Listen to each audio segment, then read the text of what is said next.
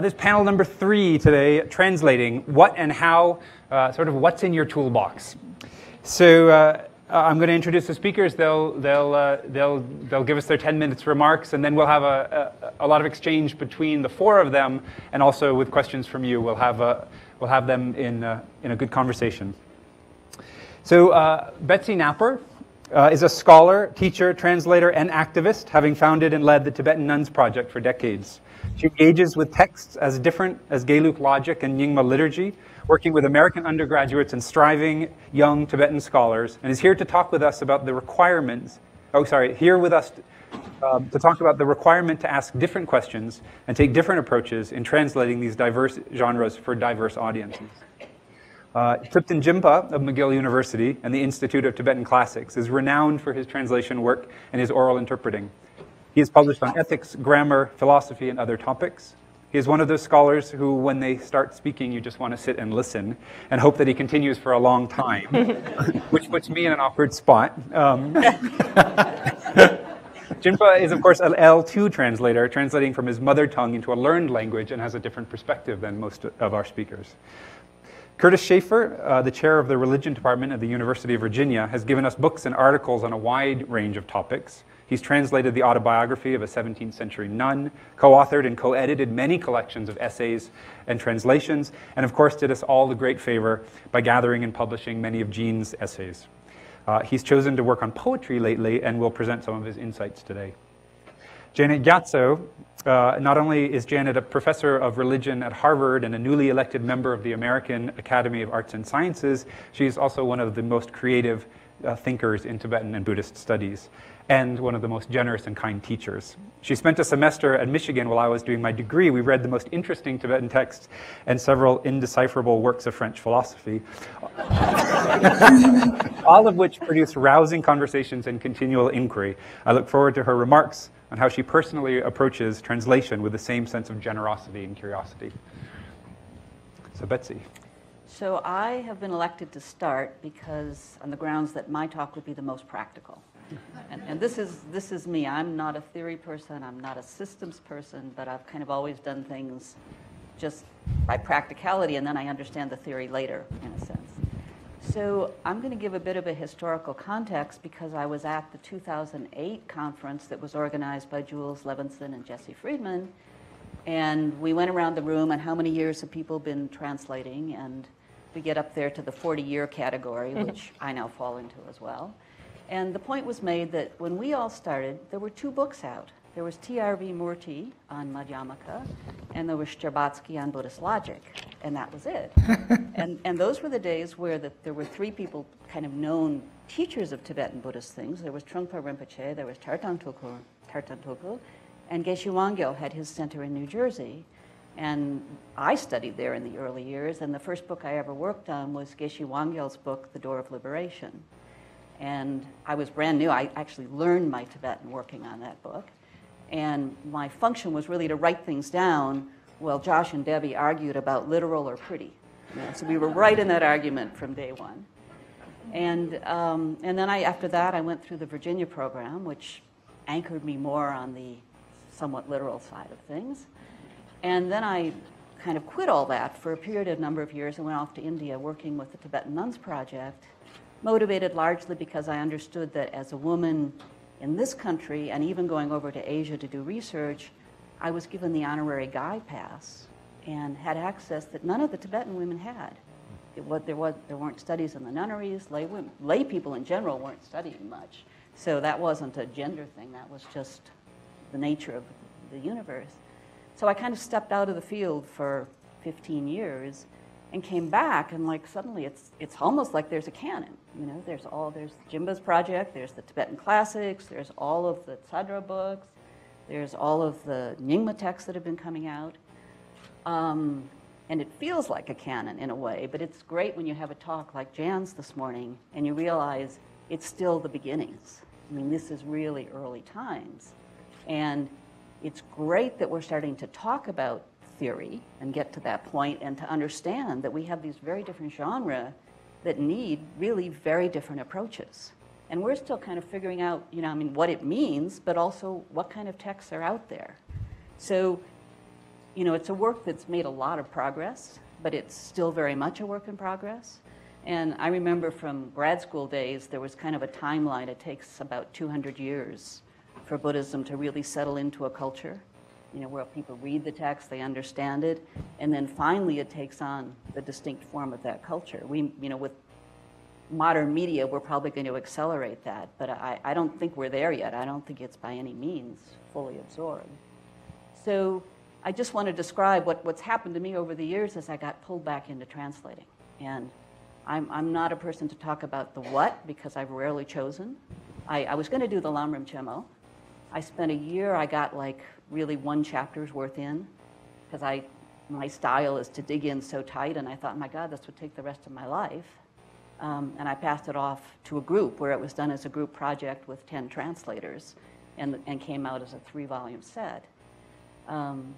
But then people started twisting my arm to do different projects. So I've landed up in 3 very different projects right now and have been interested in watching myself adjust from a literal style or at least come to see things very differently in terms of what the text is. And I'm in 3 completely different worlds. I'm working with Jeffrey Hopkins on his translation of Geluk Yikcha, and of course it's the hardest and most complicated Yikcha.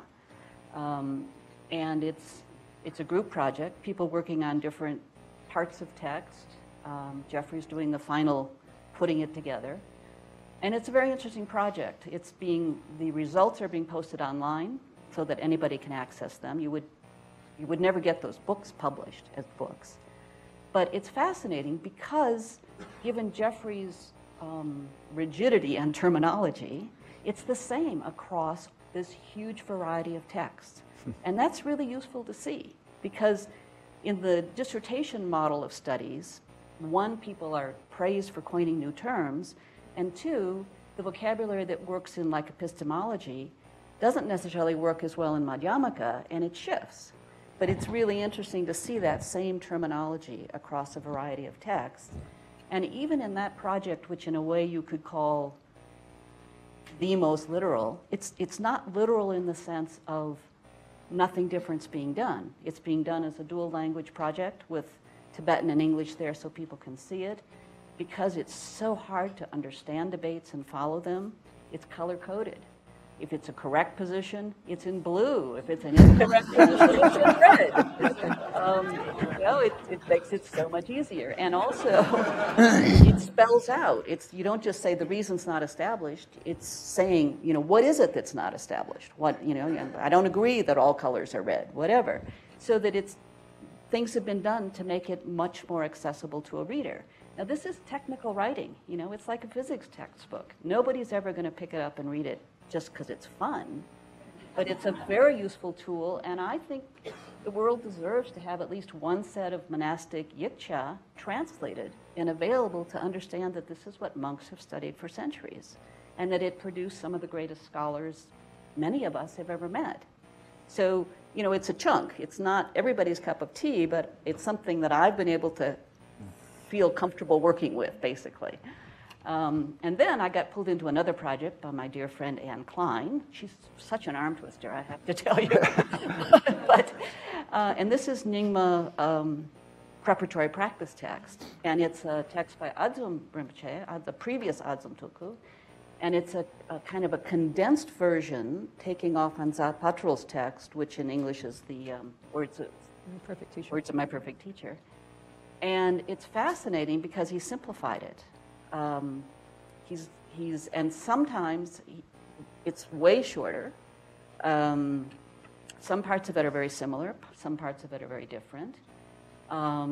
In that world, Anne's over there much farther than me on Let's Make It Pretty. And I'm always going, but this is what it says. But it's very interesting because that's a whole different genre. And Words of My Perfect Teacher has already made the jump to comprehensible. It's a practice text. People are using it. And, you know, there's no reason to hold out for a very literal approach. The interesting thing to me about the text is that because so much of it is almost paraphrased, but it's not. If you look at the Tibetan of both, he's changed it, or he's stuck in another sentence. Also, just looking at what he's omitted, which is all of the Gadamba stuff, which is the long stories that make up Words of My Perfect Teacher. And he's looked back, he's used more of Jigme Lingpa, he's looked more for sutra quotes, some sutra quotes I've never seen before. So it's but that part of it, you don't need to, it doesn't have to show up in the English. If people are really interested, you can look at the Tibetan. We should write an introduction that really points out what's happened. But there's no need to have a literalness that, to think that both texts should be so literal that you could see that in the English. It's like way one bridge too far, and I don't think it would help. It's not, that's a whole different world. And then the third thing I got pulled into, which really shifted my thinking in a way, is doing oral translating and of text, but that are being used for transmissions without any commentary. So you have a group of students coming in, they're getting a transmission, but it's just a transmission. And thinking about how to deal with that, it doesn't help if I'm just struggling through trying to sight read a text in a teaching session. I found it was far more effective to pre-translate it, but to simplify it, to be aware of the fact that even though I'm using a written text, I need to unpack it. I need to shorten the sentences.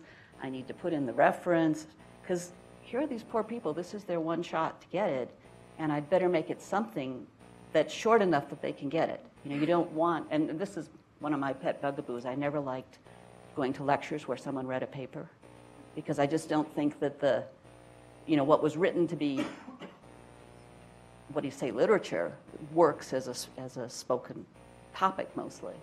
So there was that shortening, and then I got pulled into reworking the practice texts, 20-year-old translations that needed to be updated. And again, if you're asking someone to say something every day for possibly the rest of their lives, and often in group sessions with many people, it can't be ugly. It can't be clunky. So suddenly the fact that English has so many more words, so many ways to say beautiful, far more than Tibetan, in my view, all those words become important. And one of the things that really opened my eyes to that was that one of the texts I was given was something where Chögyam, Richard Barron, had written the concluding prayer. He had translated the concluding prayers years ago, and they were so beautiful. And I didn't touch them. I mean, you will never improve upon Chögyam's translation of these verses because they're just gorgeous. And that's important. That was people who were coming from other centers and were using those texts would just go, oh, these prayers are such a delight at the end of the day. So, we were talking a lot yesterday in terms of kind of bigger picture things, prioritizing the reader, which is exactly what I've ended up with in kind of as I've worked through things, and fidelity to readers versus fidelity to the original, fidelity to literary style. I think all of those things are important. And it was just interesting to me to kind of learn that just from my own experience, realizing how much I had to adjust what I was doing to who I was translating for. Thanks.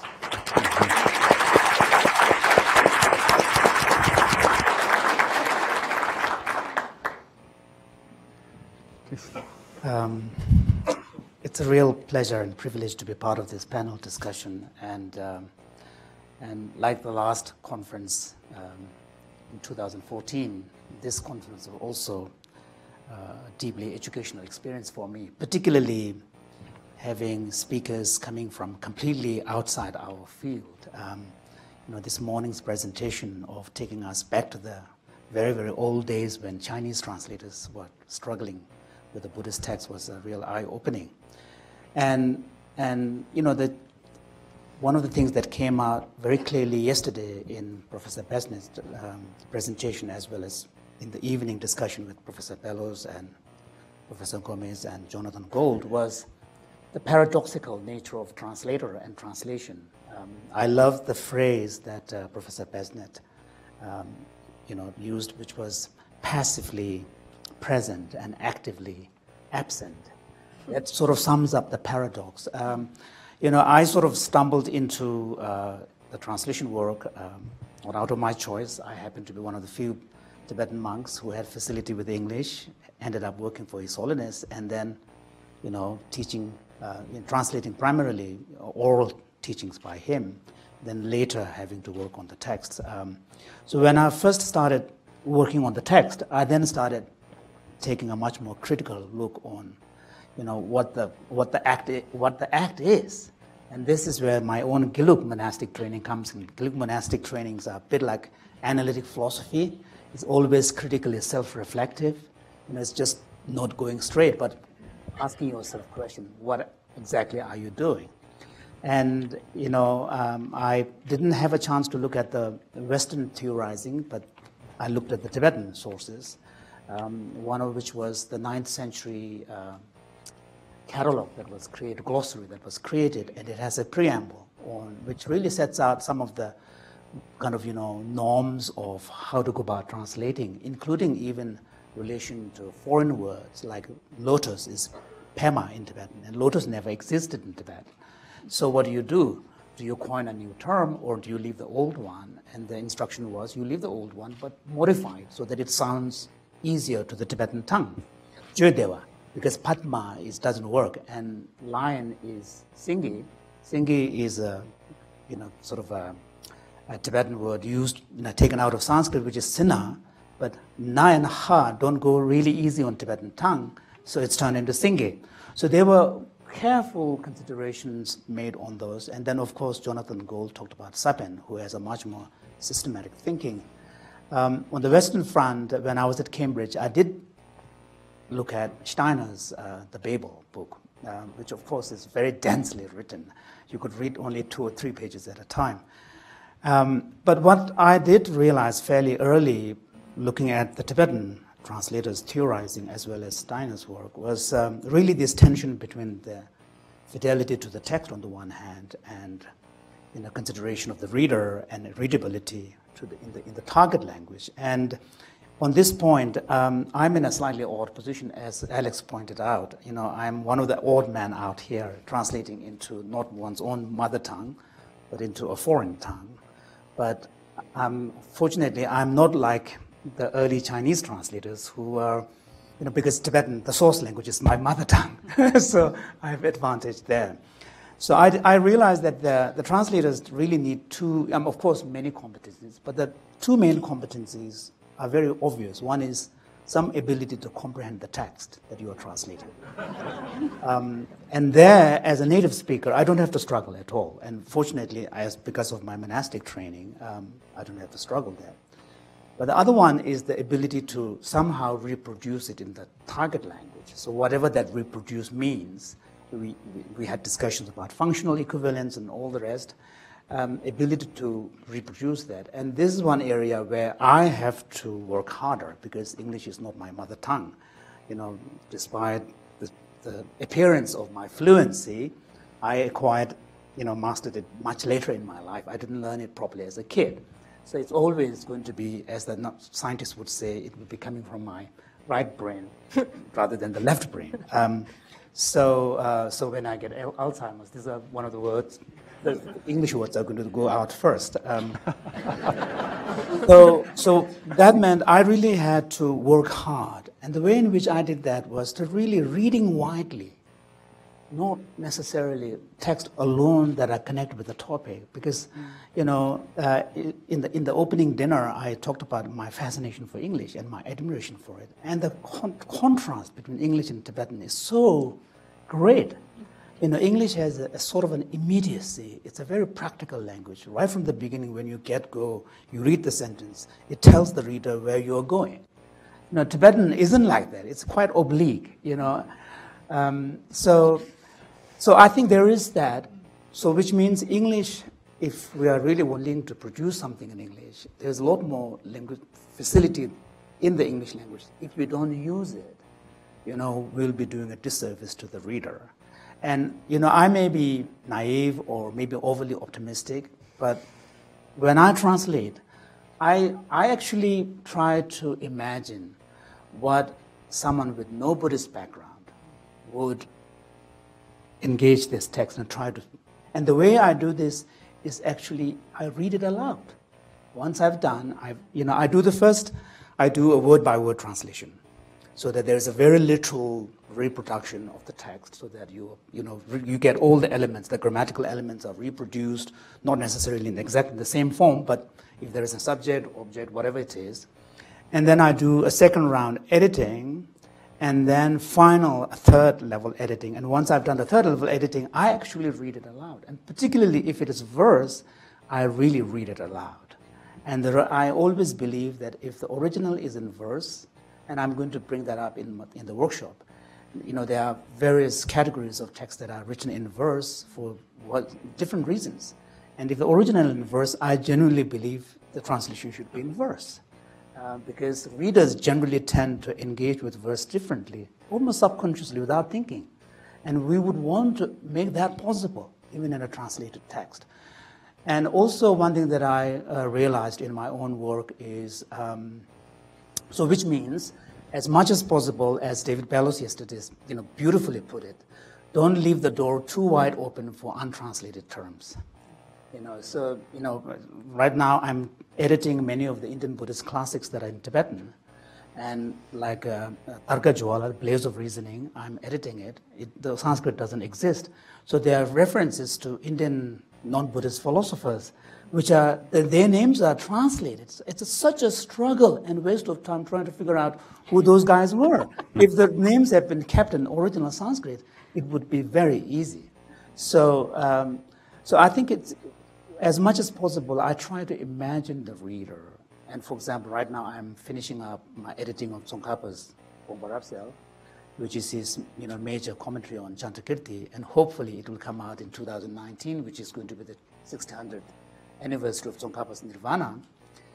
And on the section dealing with emptiness philosophy, I would hope, given my training in Cambridge philosophy, that a Western philosopher would pick this up and would at least find out that there is an argument going on there.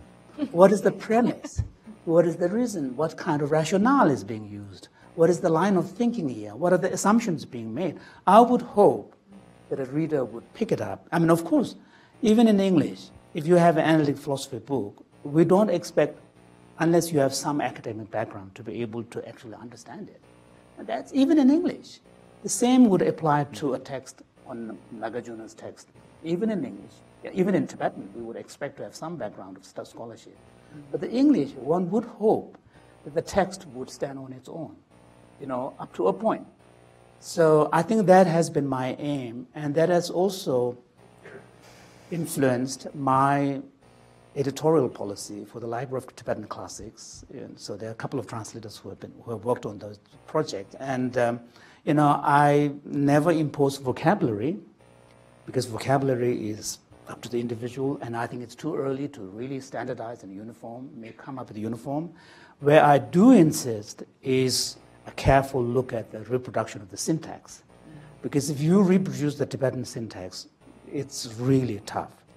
And so this is where, so what I do is I do spot checks 5 or 10 times, and I look at the Tibetan, because the classic series have the Tibetan page number inserted in the English text. So I can immediately find, and if, out of 5, the problem is only with 1, then I sort of let go. But if out of 5, there are 3 or 4 problematic pages, then I have to read quite substantially. And then I reach out to the translator. And sometimes it involves quite substantial revision, which of course doesn't make the translator happy. But to give, what we do is we have actually made this known to the editor right from the beginning, translator. So we have editorial policy, so they know what they have signed up to. So these are the things that have shaped my own approach. And basically, although the target language is not my mother tongue, as much as possible, I try to make it natural English. And I always give it to a natural English speaker to edit it at the end. And also I look at other resources. For example, when I was translating the Book of Gadam, which is 40 to 60% in poetry, I read Dante's translation of Dante, because it's already been translated from another language, and how fluid the English is, and to try to capture that ability to convey something in long, verses with long lines, without being awkward. And I read Dante quite carefully to get that kind of feel, and so that when I worked on the final editing of the Book of Gadam, the poetic sections would have that kind of the Book of Kadam is not written in a classical poetry. It's written in very vernacular style, very kind of earthy poetry. And somehow I was trying to bring that out. So those are the considerations I try to bring in my own work. And as much as possible, at least the people on whom I have some influence are the translators who are working for my series. So I also appeal to them. Sometimes it's a hard negotiation once something is done. People think it's done. Mm-hmm. But and you know, I remember very clearly what David Bellows said last time, you know, be kind to your reader. And I think that is very important. Thank you. Thanks.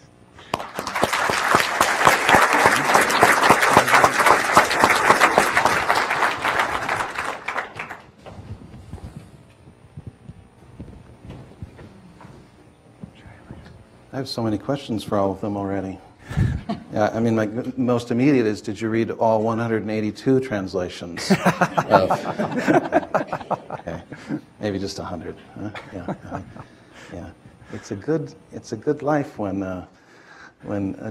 Tibetan can be on stage saying he's reading George Steiner, and an Inji can be on stage saying he's trying to work through Dundrup Gyal. Huh? Two literary theorists from very different worlds. Huh?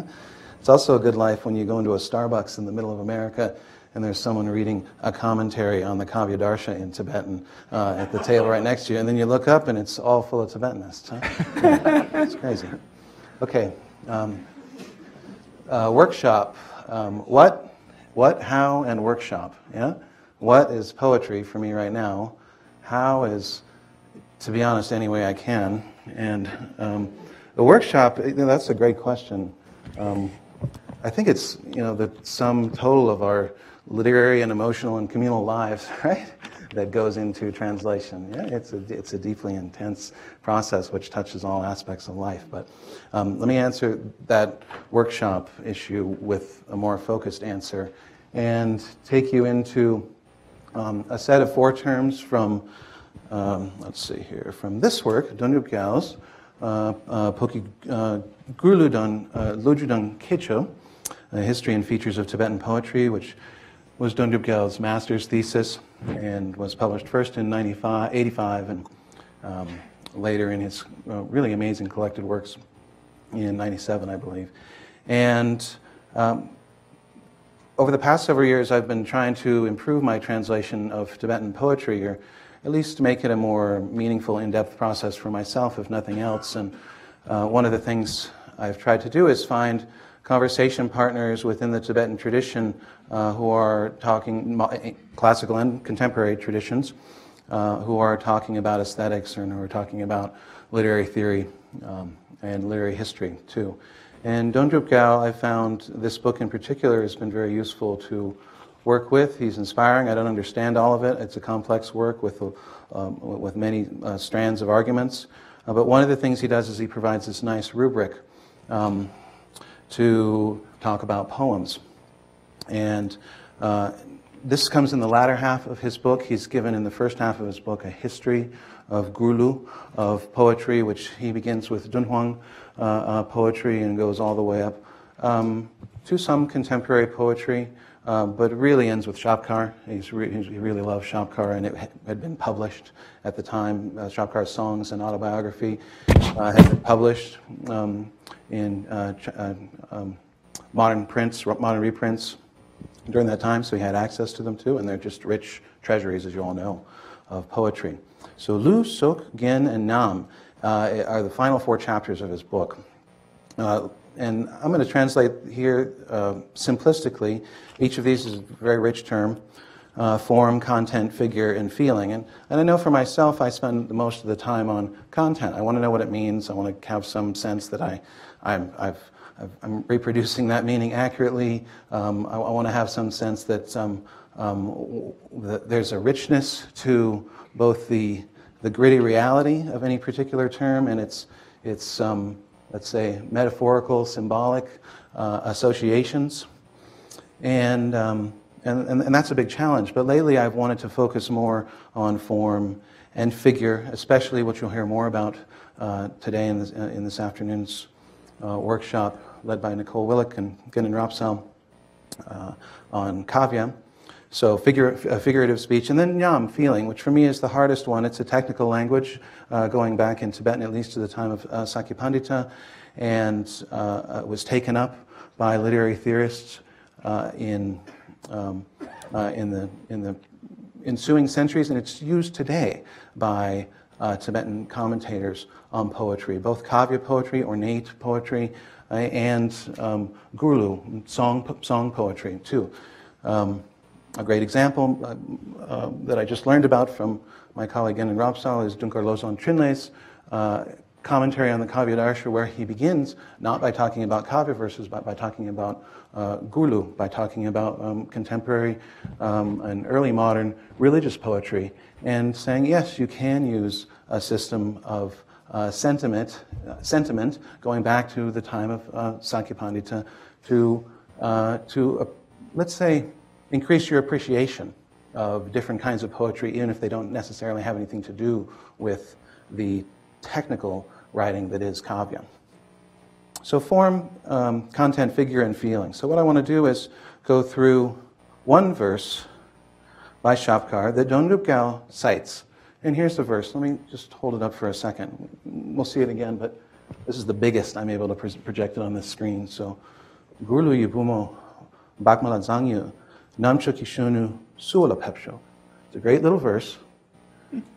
What Dondrup Gyal does with this verse is he really uses it for one purpose. He cites it out of context. It doesn't tell you where it's from. Yeah. This is in the chapter on Lu. He cites this verse. And what he wants to do is show you an example of five-syllable verse, a five-syllable quatrain. There's two types of five-syllable quatrains in Dondrup Gyal's analysis of the Lu of poetry. And this one is the first one, 3 syllables, followed by 2 syllables. Gurluyi Bumo, Bagmala Zangyo, Namchoki Shunu, Suwala Pepsho. So, I wouldn't really say this is a workshop for me, it's more of a sandbox. So here's what I did with it. I've tried to play around with it, and it's. I hope you'll agree that if the effort is not pretty, it's something that one might emulate, right? Working with a rubric given by an expert, such as Dondrup Gyal, to try and increase your understanding and your appreciation, I would say, more importantly, of a given piece of poetry. So here's the form is 5-syllable. Here's what I think the content basically is. It's a boy meets girl story. You could go through word by word. More metaphorically, it's maybe song meets intellect, and something I didn't really think of until I spoke about this verse again with Genin Ropsal. It's teacher engages student too. We'll get to that towards the end. The figure, I think it's a metaphor. Yeah. And the feeling, this is the toughest one. I chose the first one. To me, my first thought when I read this and thought I had some understanding of it was it made me happy. It was pleasurable. Yeah, there was maybe even there was Jinpa calls Gekpa elegance, I think. Yeah, in songs of spiritual experience. Yeah, passion is another one. Right? Eroticism. Right? There's a whole range of terms, but I felt like I felt it. Yeah, it felt something to me. But honestly, I spend the most time working with content and not so much time working on the other 3. Yeah? So here's some playing with a prose version. The girl of song is sent as a bride. The boy of judgment should go to welcome her. I'm playing with the prose, trying to work out the meaning here. I have 10 versions of this song here. So here's prose divided into some more lines. Yeah, the girl of song is sent as a bride. The boy of judgment should go to welcome her. This is, to be honest, where I stop a lot of the time. Right, I make a prose version. I divide it into 4 lines, and I've got a quatrain. Yeah, yeah. It's an embarrassing place to stop. Yeah, but anyway, although to be honest, maybe one should stop there at some point. Yeah. So here I'm trying to take form. I'm trying to take sound more seriously. I don't know if this is a good idea, but it's fun to do. So I'm trying to play with the first word of each Tibetan.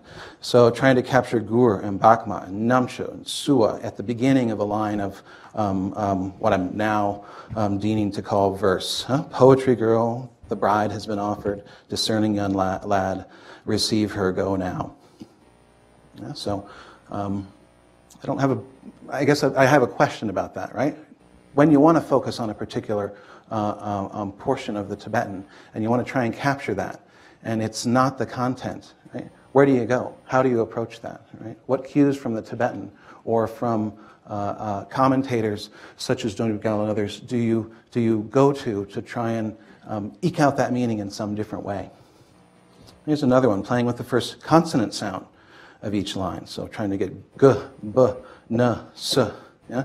Girl of poetry, the bride sent away, knowledge boy, step out to welcome her. It's probably terrible, but it was a fun exercise, right? Right? And this is the kind of thing, you start out with something that's probably awful, and I'm sorry, I don't have anything good to offer you, but I think it's the exercise that matters, right? Of trying to constrain yourself in a particular way for a moment, at least, right? And then eventually maybe something will begin to naturalize within the way that you read and eventually translate something like this. Here's 5 syllables, just trying to play with 5 syllables in English. Poetry maiden has been sent to wed, inquiry fellow must go to welcome her. Yeah? There we go. Here's a haiku. Poetic maiden. Delivered to be a bride. It's an English haiku, yeah? Greet her, clever boy. Yeah. It's funny even now, isn't it? Yeah. Yeah. I mean, honestly, I think one of the best things about Schaeffer is that he's humorous, right? He gives you this great song about the mountains and the trees and the rivers and the birds, and you think there's going to be some profound point at the end of it. And what does he say? He's taking a nap. He's going to take a nap, right? Because it's really nice up there. Let's see, what am I doing here? Oh, playing with English verse forms. A fun thing, again. I think it's very artificial, but I think there's a real value in this. At least I found it to be meaningful. A girl of song and poetry sent out to be a bride. The boy of sharp acuity, to greet her he must ride. So there's iambic, tetrameter, and rhymes, too. Yeah, 2 rhymes. No, I don't think he would have approved. Here's something, so 5 syllables in the Tibetan line, it's not so much, right? There's some 4-syllable line poetry in Schaeffer. Really only a few examples. Donyu Gyal gives one. But here, just trying to make the English more compact. So emulate this sense of compactness. Song girl, bride bound, thought boy, meet her.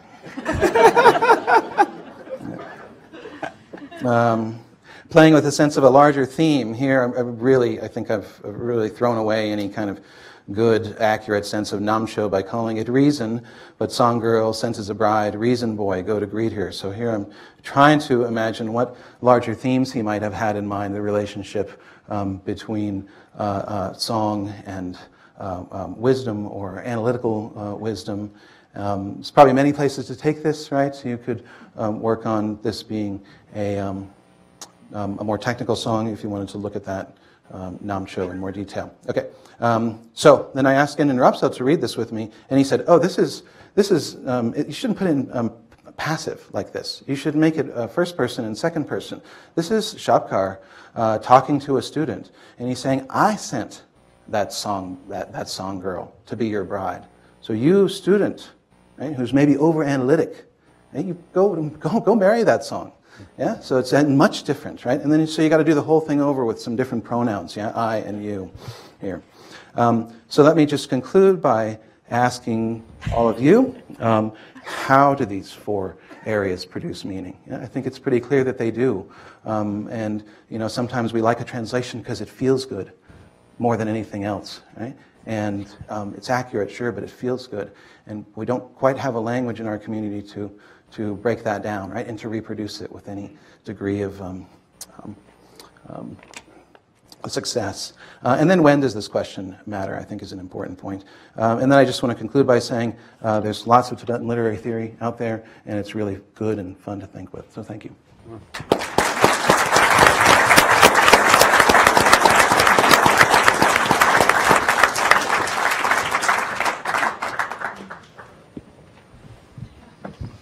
Okay, well, thank you for inviting me to be on this panel, and it's a great pleasure to be here once again.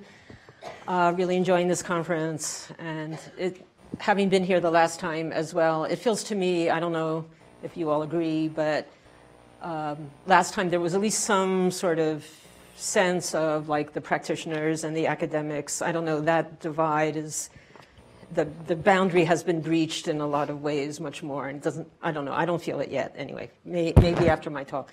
But, but I don't know which side I'll fall on. So I was just trying to follow the instructions of, not to say the others didn't, but of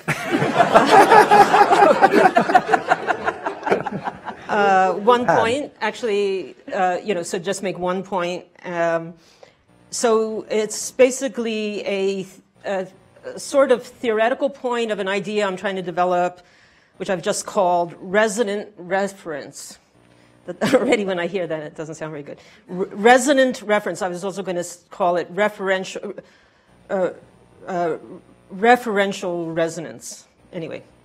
And also a related practical point about how to get there. And I'm taking my remarks basically from my own experience. And largely in my own case, the translating that I have done has been really, every time I've translated a work, I have made it a point to work on that translation very closely with a Tibetan colleague, an expert in the material that I'm studying. So it's a lot about that relationship between the Tibetan counterpart.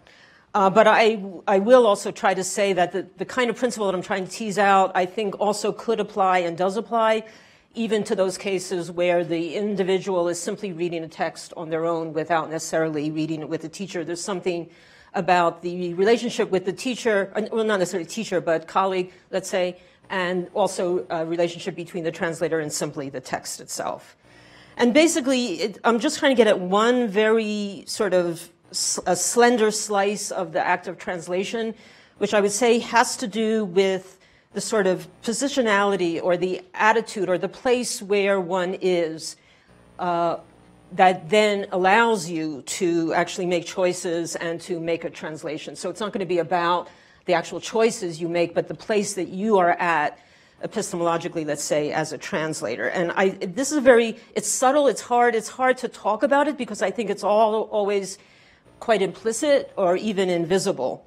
But it has to do with many of the things that people have already been talking about, and about sort of catching the rhetorical thrust of, what's really being said and the kind of world in which it is resonating with. So the point, the thrust, and you can also talk about a somewhat related notion of the imaginaire, this French term. Is like the whole imagined realm in which the particular idea in the thing that you're translating is kind of forming a piece with, and how to get yourself in that and seeing those connections. And so the question is, how do you get at that? And there, I think there's so many clues at so many different levels. Certainly the whole issue of syntax, with which Thupten Jinpa brought up already, even though we all agree that you can't necessarily slavishly follow the Tibetan syntax when you're translating into English. In the initial moment of reading Tibetan, I believe that syntax is extremely important. Syntax really tells you a lot in Tibetan. And the syntax, it's not just, this is a thing about Tibetan, that its syntax goes one way. There's something about the thought process of what words are mentioned first and the emphasis of what comes later. There's also the rhythm of the work, and rhythm is not only in verse. I think there's a lot of oral dimensions, the cadence of the sentence or whatever it is itself, which often will give you a lot of clues. In addition, there's something about the also not just a person that you're reading with, but somehow detecting or discerning the voice and the position of the author. In other words, what is being accomplished when the author is writing? So I'm really actually throwing out a lot of different ideas. I apologize, but they're all over the place. But trying to gather them together.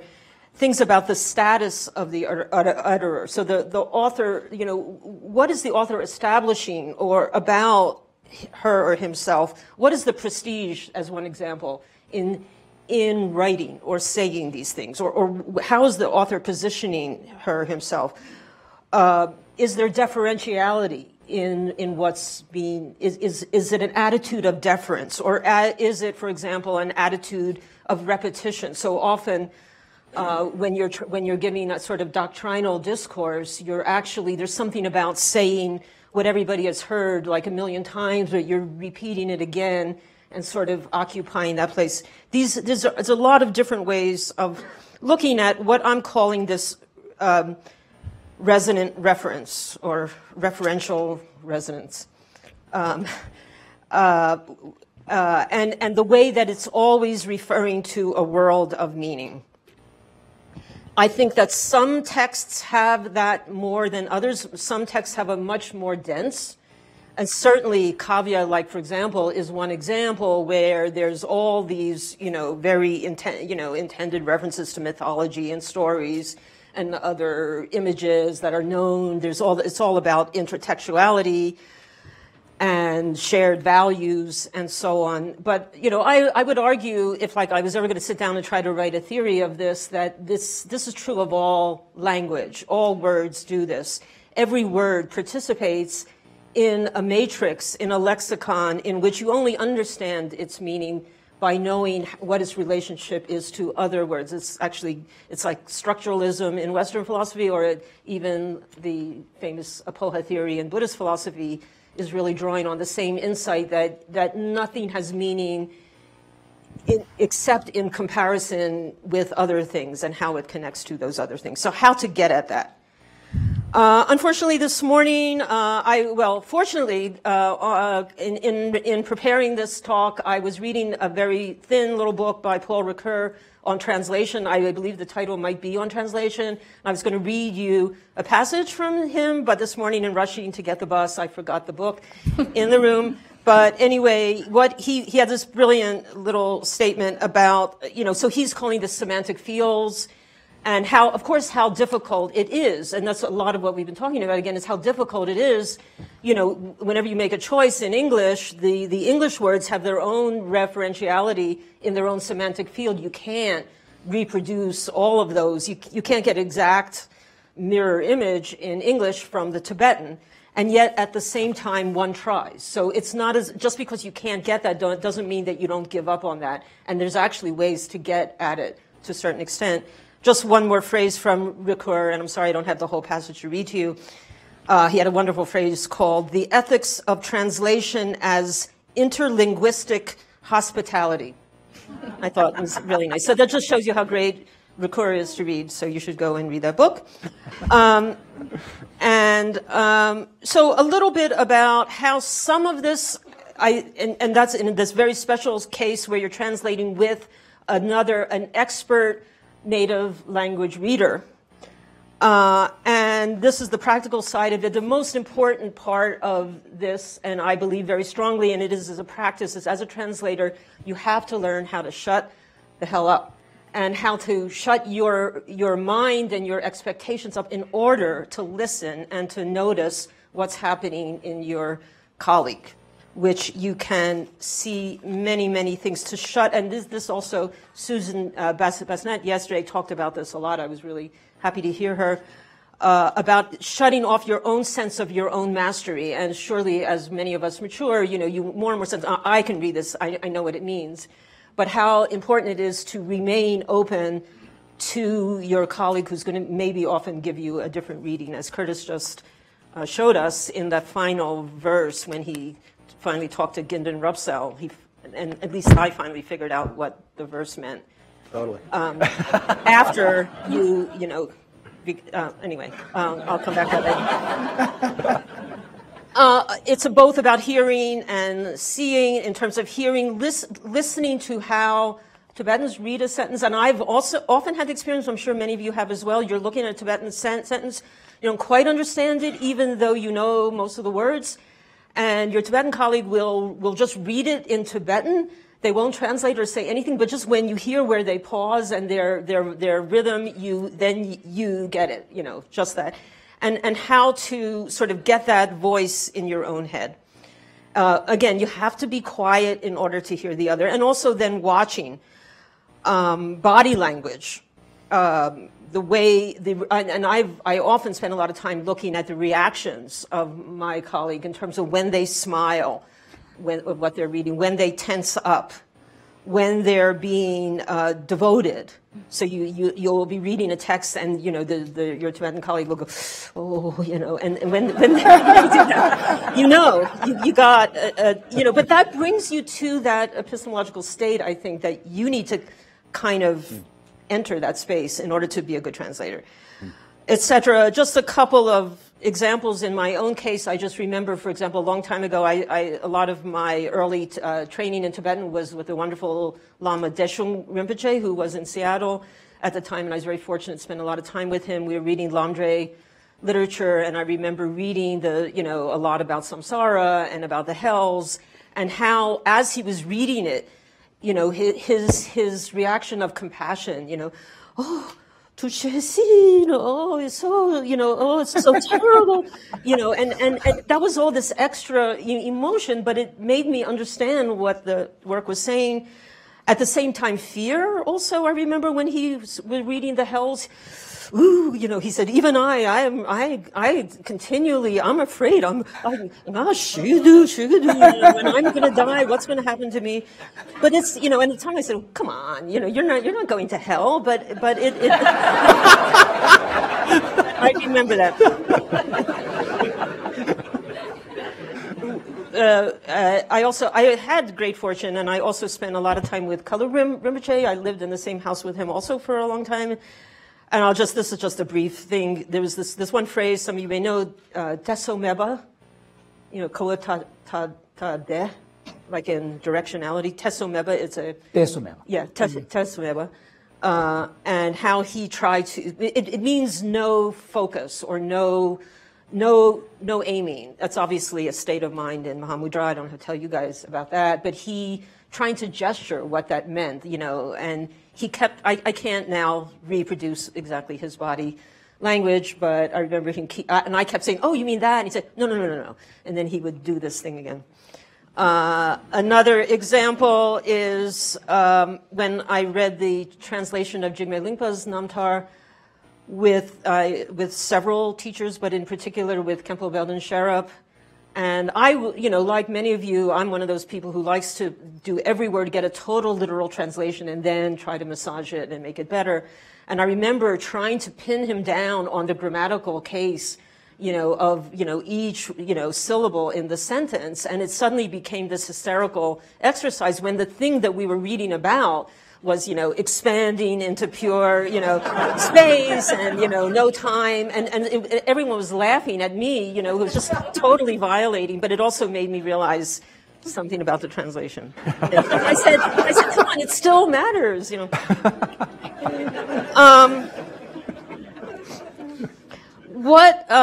How this same principle, and I just wanted to mention that it's not only necessarily Dharma. My current work is, I'm working on Kavya as well. And I'm working with Genpem Abum, who's a wonderful, very knowledgeable reader of poetics, and I'm having much that same, fascinating experience with him. It's not necessarily about religious transmission, but it is about that interlinguistic hospitality and all that implies. I do think that the same principles, slightly differently accessed, just happens when you read a text. Because there's so much, especially the more, for example, if you're translating a sutra, there's so much that we're already familiar with genre conventions, with rhythms, with repeating passages, with our own knowledge. But there is nonetheless a way in which I think as a translator, at a certain point, you do have to read the text and sort of let it sort of speak to you in this larger way that you sort of see, where it's positioned in the universe and the things that it's saying. As a way to enhance your line by line and even word by word translation. Often, when I'm reading something by myself in Tibetan, I now do this thing of reading it out loud to myself. So you were talking about reading the translation aloud in English, which is, I think, a very, very good thing to do as well. Because in both ways you kind of get a world, but you can read the Tibetan text too, and often you reading it to yourself, you can hear it, and then it makes more sense. Okay, so that's really all I was going to say. I did think in the last example of the poems that you were, the various translations, I finally realized that what that poem is about Shepgar, promoting poetic voice to the scholastic intellectual, so how to let poetry enter. And I didn't get that till Gittin Rupsel or whatever intervened, but you probably knew that before. I'd like to think that if I had gone and found that verse in context, I would have got that, but I didn't, did I? No, you were in some context. Anyway. Some other space, yeah. Thank you, Janet.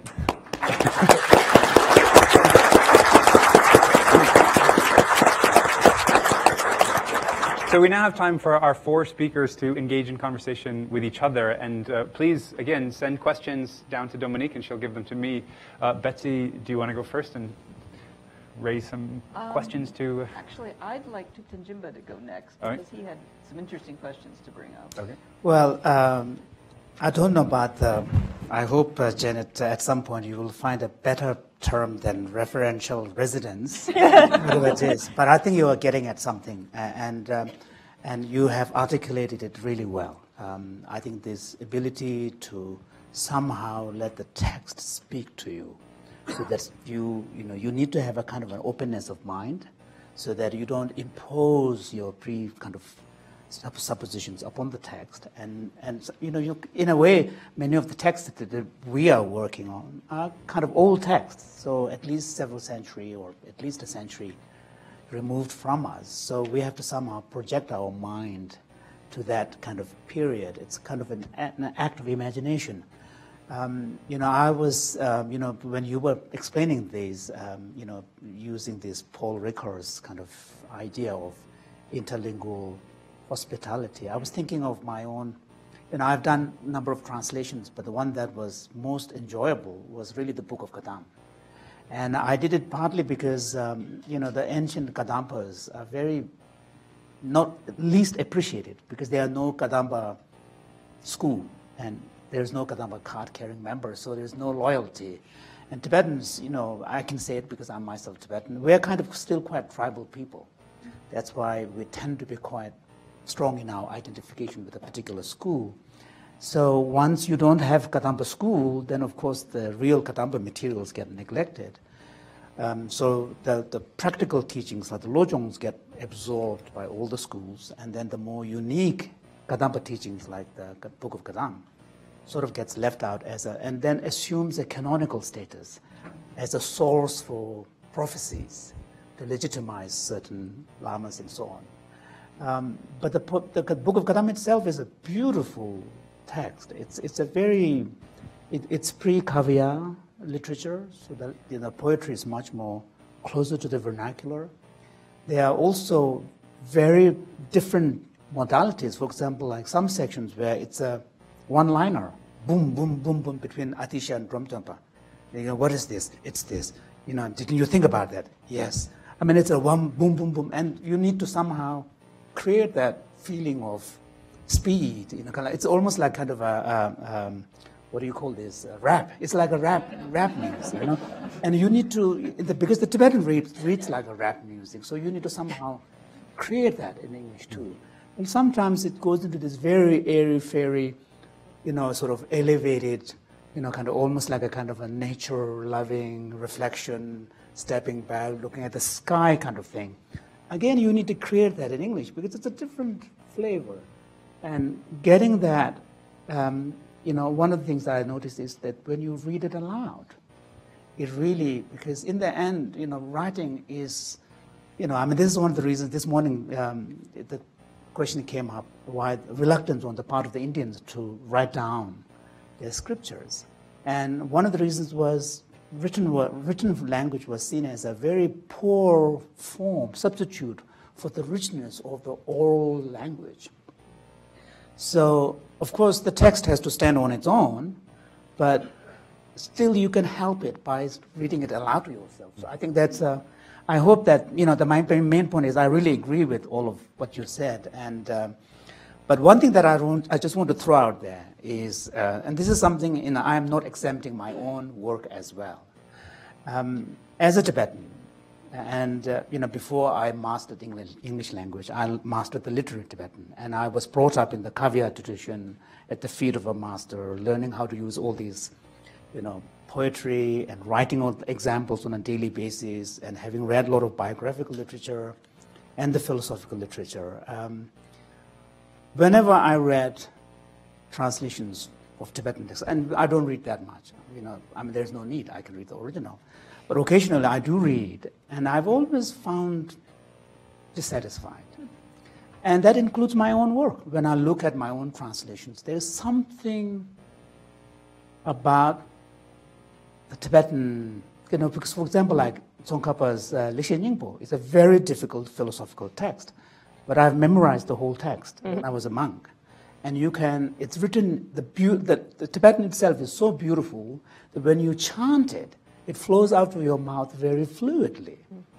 You look at the English text, oh my goodness, what's going on here? You don't see the argument, it's not straightforward. So I've been puzzled by this. And then recently I edited Beth Newman's translation of the Lekshe volume, which has Subhashita material with embedded stories, which are fleshed out in the commentary. And the stories, many of them are stories from Panchatantra. And while I was editing it, I looked at 2 different translations of Panchatantra because my Sanskrit isn't good enough. And Patrick Orwell's Oxford World Classics translation has many of the stories. And then I was comparing against our version of the same story. And it's just worlds apart. There's a kind of a fluidity, naturalness in the English translation from the Sanskrit. And the thing that we have produced is kind of an awkwardness. It's almost like having one foot on the clutch. And I don't know whether that is because we are not being bold enough, creative enough to use all the resources that are available in English, or we are too worried about, because the Tibetans, we had this discussion. One thing that is interesting about the Tibetan language is that although it has very complex sentence structure, we don't have a relative clause. So that we have lots of subclauses, and you see relative clause-based complex sentences only in translations from Sanskrit, because Sanskrit has relative clause. So I'm wondering to what extent that is what is making this problem, and I'm going to try to get into detail in the workshop today. But I don't know. I'm just going to throw it out there. Do you have any thoughts about this? Why is it that when a text produced from Tibetan to English is kind of a little clumsy, and text produced in English from Sanskrit is much more fluid? I don't know. Have you? Or do people don't think that's the case? I'm just throwing it out there. I don't. Well, I jump in at the most basic level of that, which is that the text, producing it from that particular example, it was a translation itself. So now we're already a generation away from the original, and so much translation gets done. If you look at the scriptures which were translated into Tibetan, that Tibetan is clunky, and it's so different from, for instance, Tsongkhapa's writing or Longchenpa's writing. Sure. And I feel that's a huge factor. Betsy, I don't think your mic is on. Maybe not. It's too far over? Okay. Okay, sorry about that. So, that would be the first step. And then when you're starting with something clunkier, it encourages you more towards clunky. But, the syntax thing is an interesting one because Sanskrit does flow smoothly. Yes. But I also feel like, elegant writing written in Tibetan originally is so different from Tibetan that was translated from. Yeah, sure. One of the things about the relative clause is that even though Sanskrit, like Asian languages, have the verb at the end, but relative clause allows you to bring up the main verb earlier. Whereas in Tibetan, you have to leave the main verb until the end. So you have this long sentence where, you have the Buddha with all the attributes and everything, and then in the end, basically, he turned the wheel of Dharma.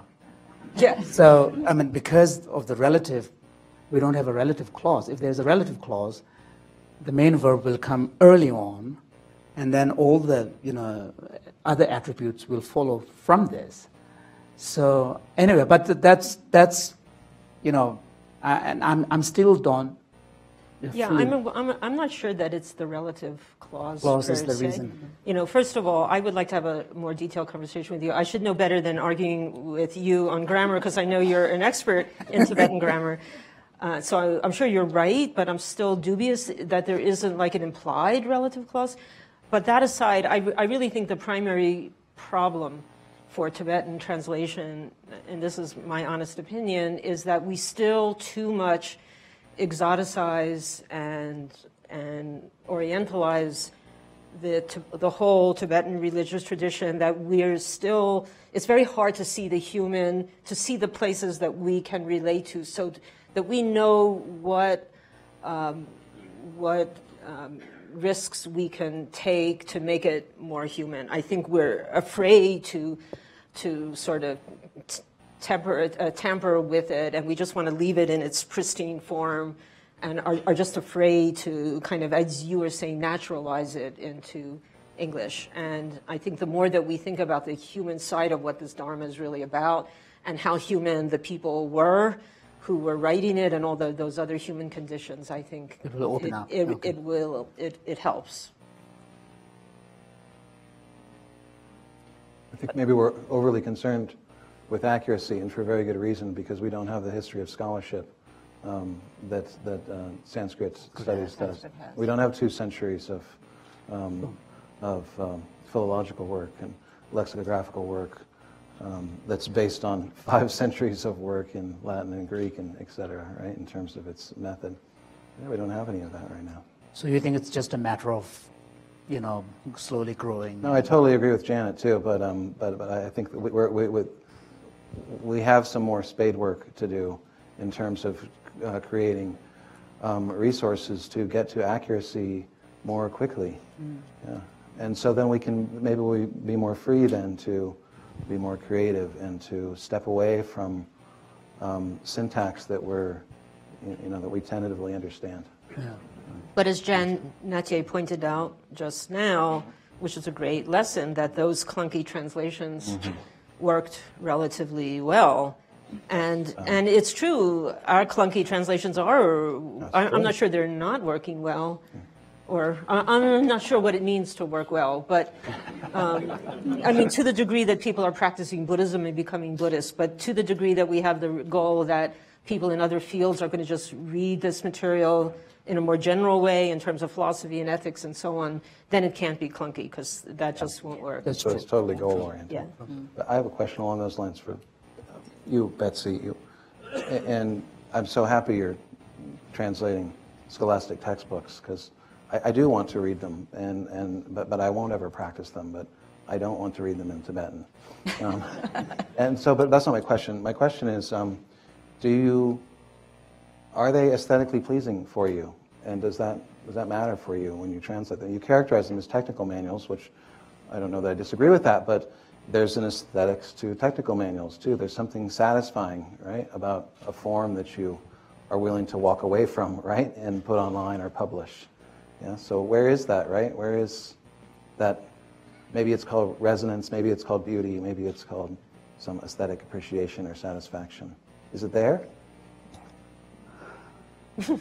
I wouldn't call it aesthetically pleasing. I think what's there is it's more the intellectual interest in this very fine tuning of meaning. And here is where the grammar becomes so important, because a tiny shift of a grammatical particle makes this huge play of meaning that shifts and is important. And then seeing it worked out, and with that precision that you can follow an argument, that you can look at it, and with the extra help of knowing that you're actually tracking how it was intended to go. But aesthetically pleasing, no. But it could be that the aesthetics is one, I'm just guessing, is one of a certain satisfaction in, getting it right, like getting the system down. Yeah. Here's the this and here's the that, and these things fit together, and we got it all, and blah blah blah. Right. So that's a kind of aesthetics. A different aesthetic. It may not be your taste. Is that your acting out of the resonance right there, like this? Actually, no, it's... I felt the resonance. The resonance, maybe I should clarify, it has to do with different registers of worlds of meaning. So I think a lot of it has to do with personal sort of position and prestige and sort of positioning of oneself. So it's not only, I'm not saying that you resonate with the text. I'm actually saying, what kind of ideals does the text resonate with? How does it connect with those? And when you see what those are and try to put yourself in that place, then you might be able to reproduce it. So when you know the text is going, then your English can also go. But you're talking about the Ikcha literature. Ikcha literatures are generally actually supposed to be oral in style, because they are written in the form in which they're debated, in the debating courtyard. But when you reproduce that in English, you end up having a very contrived language. Because even the debate language is a very contrived Tibetan. It's been deliberately developed for a particular, it's a bit like, British parliamentarians. They have a very interesting way of raising a question in the parliament, and with all the rituals. So the rules. Yeah, rules and rituals that goes with it. And I don't know to what extent it can be, that part of it can be reproduced. I mean, that's... Right. Well, you're not going to capture the liveliness of, exactly. of a debate that's happening between people. Exactly, yeah. So it's more, then it becomes these very tiny shifts of meaning that you can at least follow in a written form. And then once you follow them, there are the nuggets of kind of clear exposition that come in between that kind of pull you back from the brink. I have a question for Kurtis. Sorry. Can I just jump in, because it relates a question from the audience about yesterday there seemed to be a suspicion that if a translation was smooth, it might be inaccurate. So in that sort of process that all of you go through of where do you stop when is the English good enough? When is it readable enough? When is it pretty enough?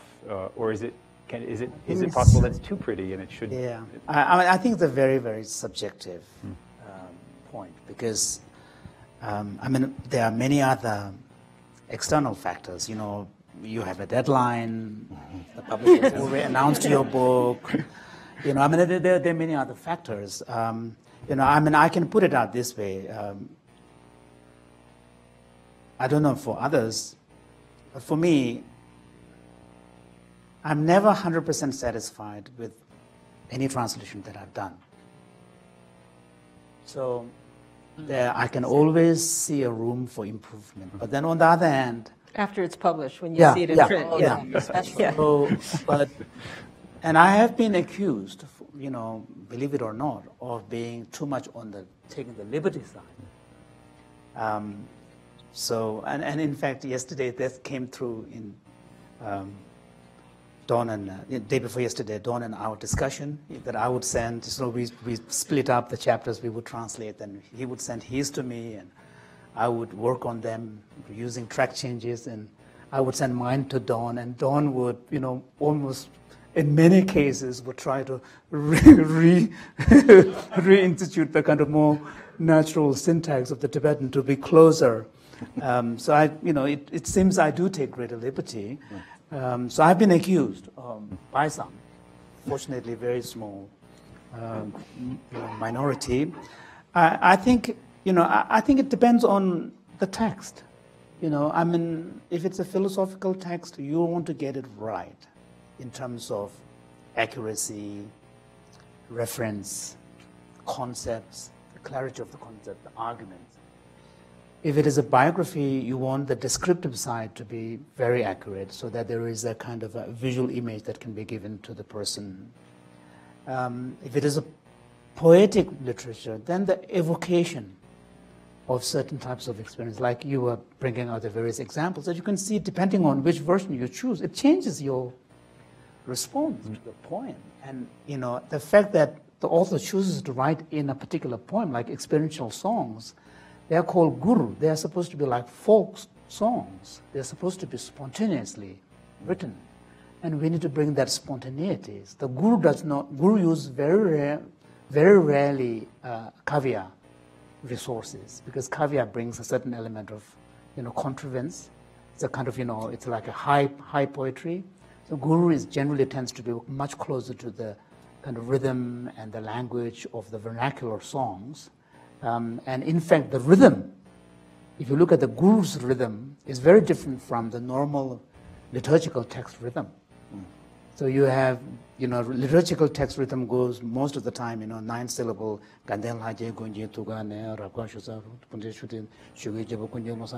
Now here you have a different rhythm. And this rhythm is much closer to Tibetan folk songs. And it's to convey that. And, those are the things that, really determine what kind of smoothness you would expect in English. At least that's how I approach the challenge. Yeah. Janet, would you say something about that? Your Jigme Lingpa book, it reads so beautifully. It's so melodic, and yet well, thank you.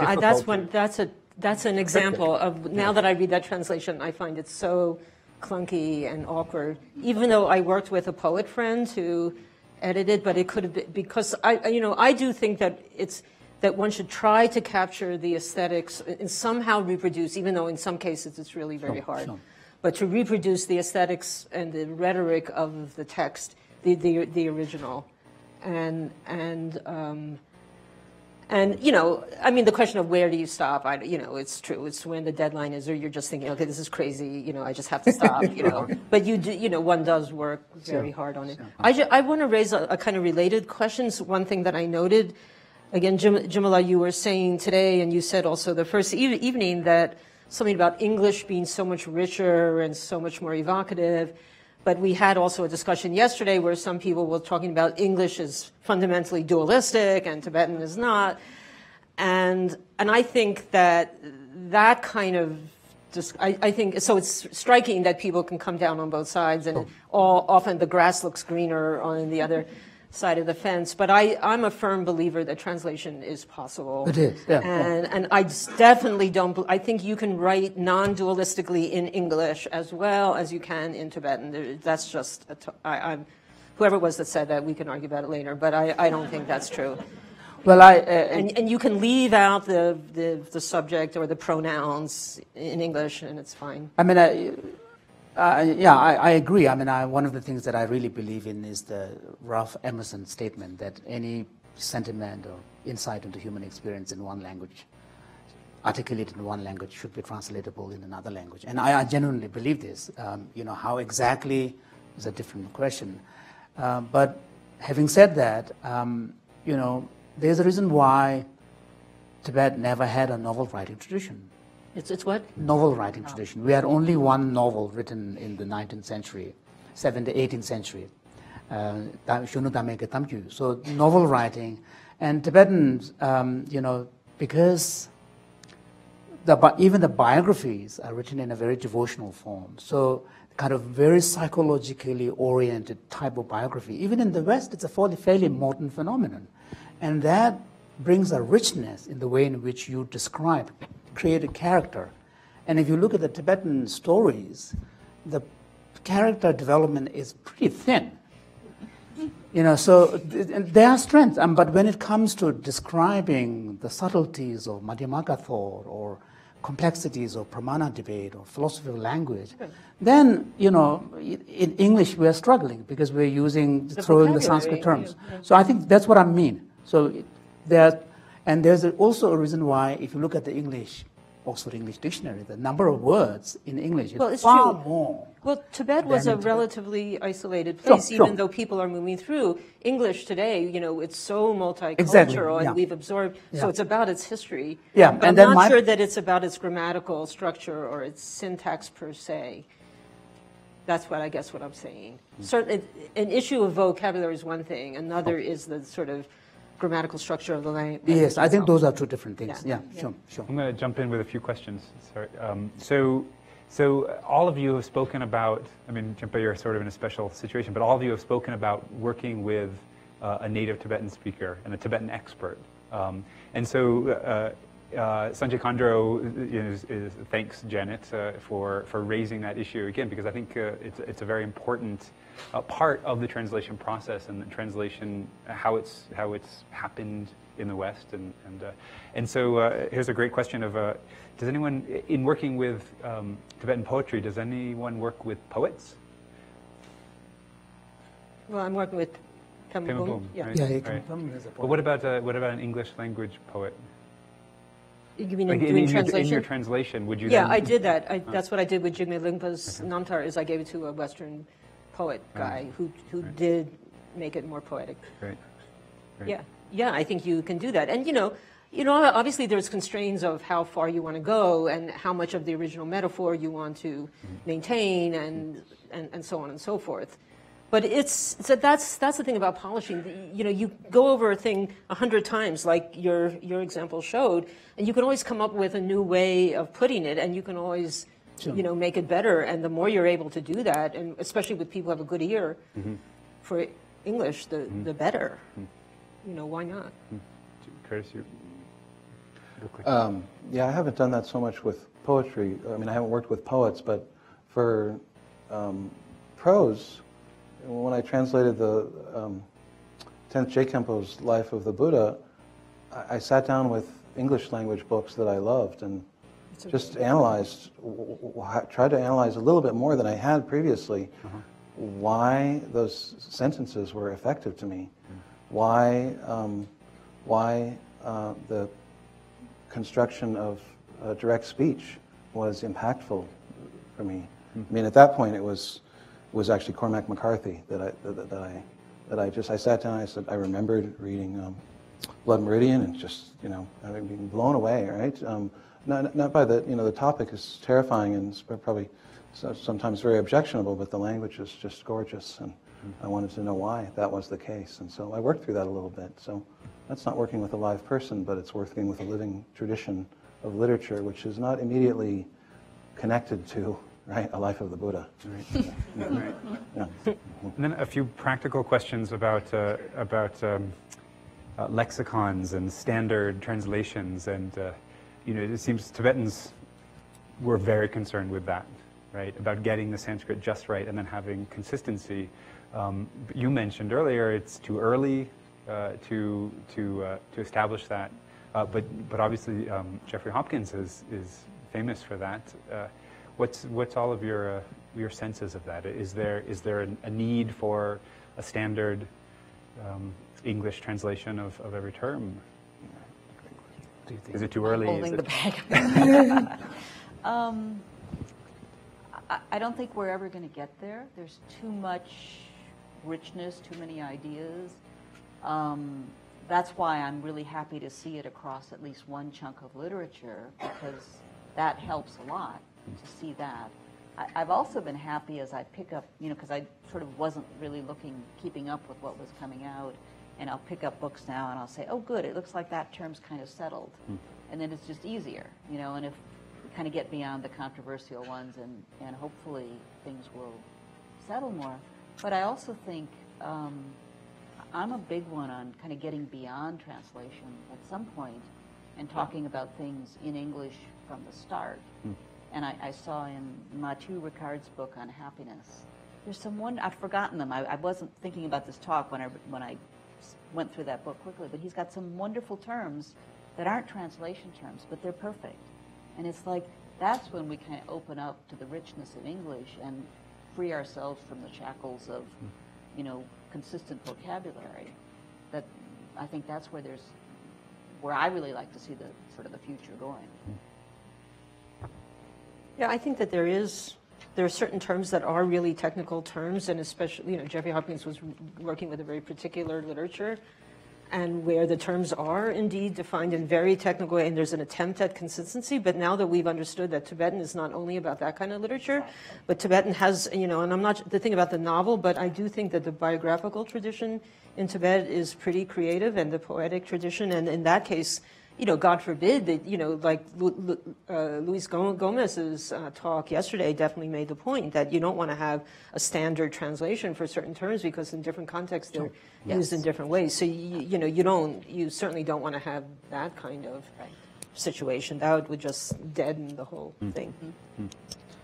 In my own approach, for the classic series, I'm actually a big Wittgensteinian on this. His statement that meaning of a word is its use. I think that's something that we should keep in mind. And one of the things that I request the translators, although we don't impose a uniformity across the series, what we do expect a uniformity within one volume if there are multiple texts. Even that is sometimes a problem because it's a matter of the 2 translators or 3 translators negotiating among themselves, and sometimes me having to adjudicate or get involved. But one thing that I do request is when there are established phrases and terms, please do use them. You know, thanks to Edward Conte's work, and he dedicated his life, later part of his life, for translating the Prajnaparamita Sutras.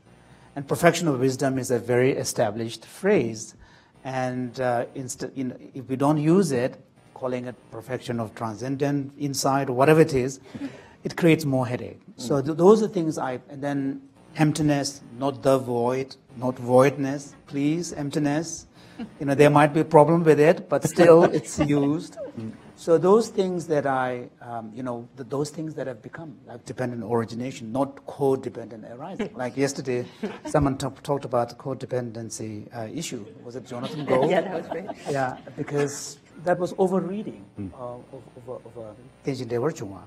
And in fact, if you look at the actual philosophical explanation, some of the Buddhist masters took great pains to explain that the dependent and arising are not sequential. They are actually simultaneous. It's not that things come into dependence first and then arise afterwards.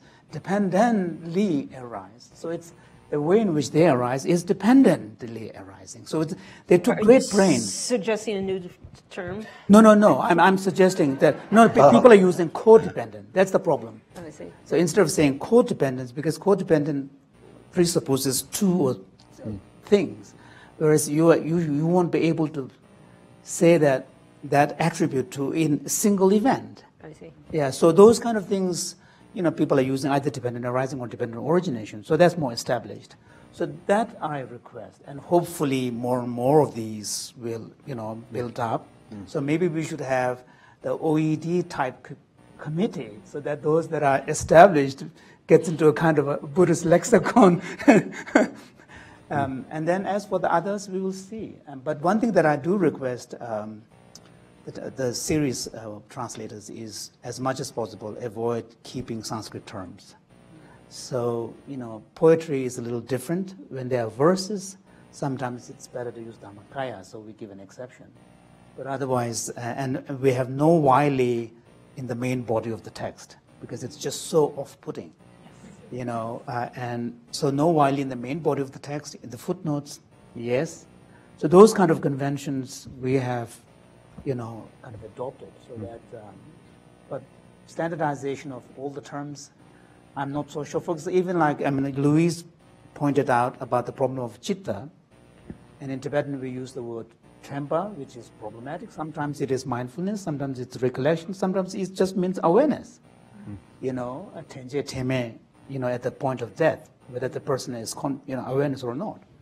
And then similarly, gom, whenever you have the word gom, some people use meditation. It's not really. When you say meditation, nyingji gomba, you cannot say meditation on compassion. Then compassion becomes the object. You are engaging in a meditation practice that involves cultivating compassion. So sometimes gom has to be used as cultivate or practice or imagine or visualize. So it has to be used contextually. So I think these are issues that really need to be thought through more carefully before trying to impose a kind of standard terminology. But it came up in one of the group sessions yesterday that, what do people want to see? And so many of us who are translators, as this is unfolding, really like to look through the English and see the Tibetan behind it. And which just, it's sort of inspiring the trust in translations. And consistent terminology is just critical to that. Curtis, Oh, again, sorry. Far away, yeah. Okay. I was going to say, it's never going to happen in this society, right? In this world, that level of uniformity. But it's so powerful, we should try, huh? Right? Just, we're so multiple now that even if one group were to achieve some sort of uniformity, 84,000, right? One of the big projects. I'd love to hear more about some people who are managing those projects, as you've just spoken about with yours. But there's so much power, right? I mean, you just look back to, one, you can note the difference between 9th century Tibet and today, right? And say that's never going to happen again, right? In the history of the earth, right? Unless really bad things happen to us, right? Because it's an extremely small society, right? And there was deep central control, right? That made that translation process happen. But look at what it did, right? All of that uniformity jump-started one of the most amazing indigenous literary traditions in the world, right? And it almost came through like a funnel, right, of straight-jacketed translations over hundreds of thousands of pages, right? And they could never have predicted that it would happen, right? Right? In the 9th century, you couldn't have predicted that the 12th century happened in Tibetan literature. But much of it was because they had that level of control and they had that level of uniformity. And that might be useful for us.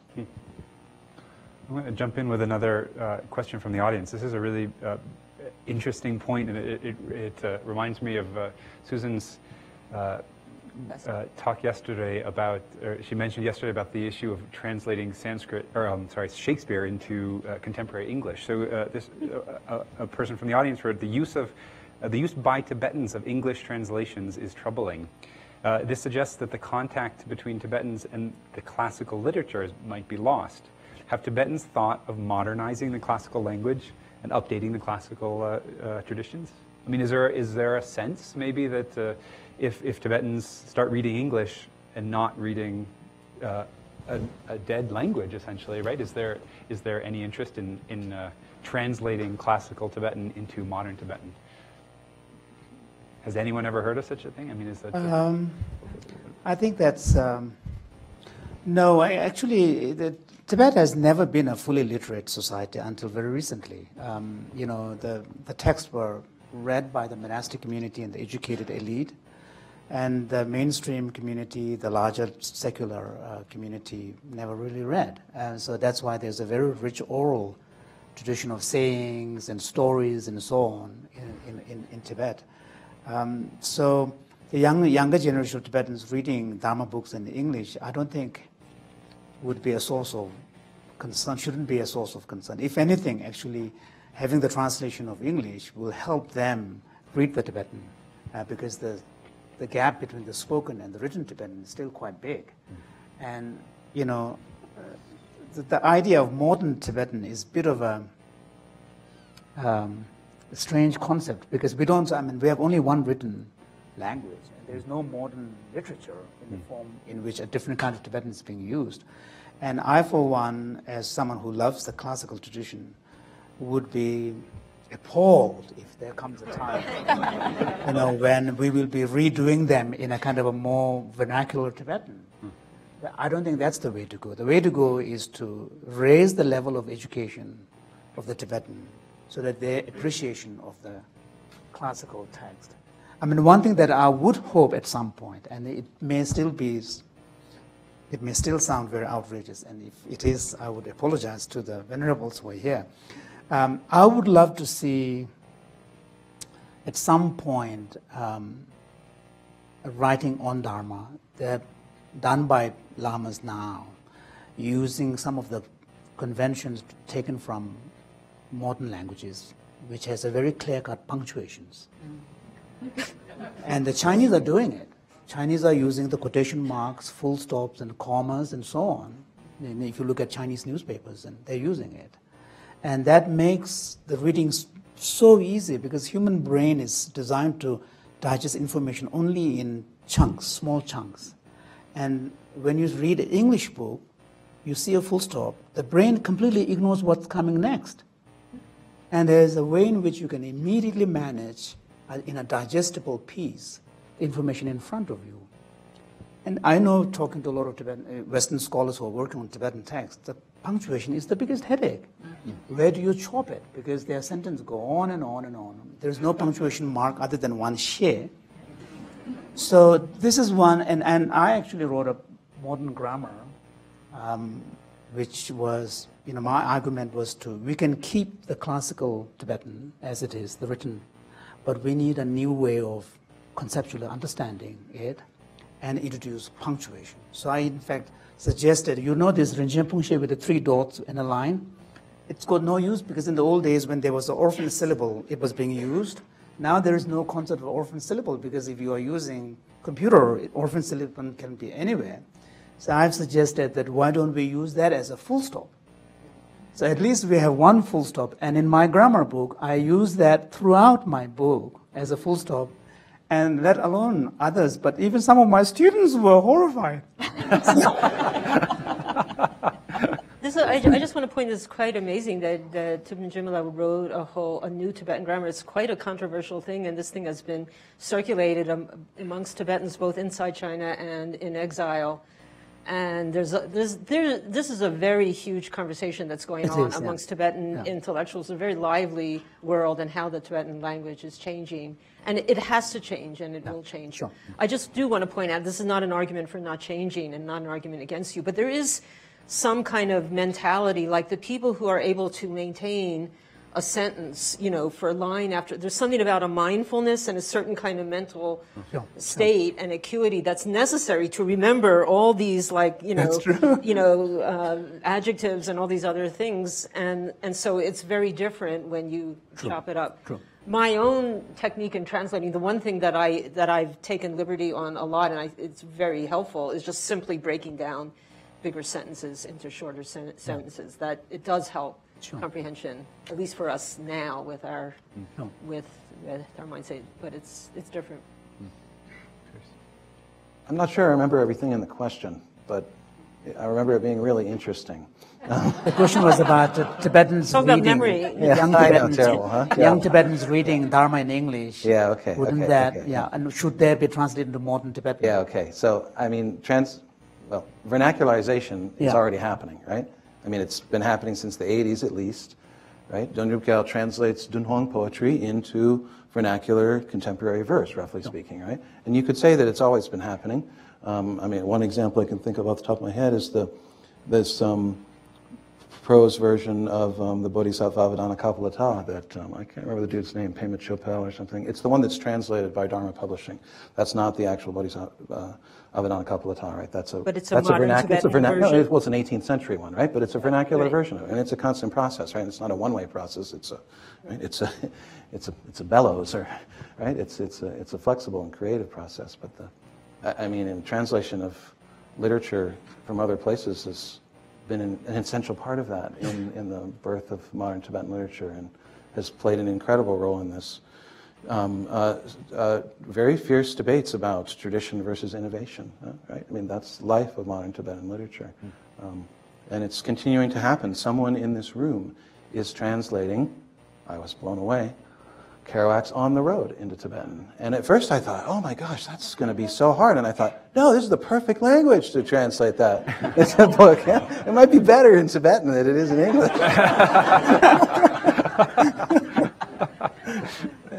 That's great. Thank you. Well, I think we should stop, and thank you so much to our 4 speakers. Thank you. That was fun.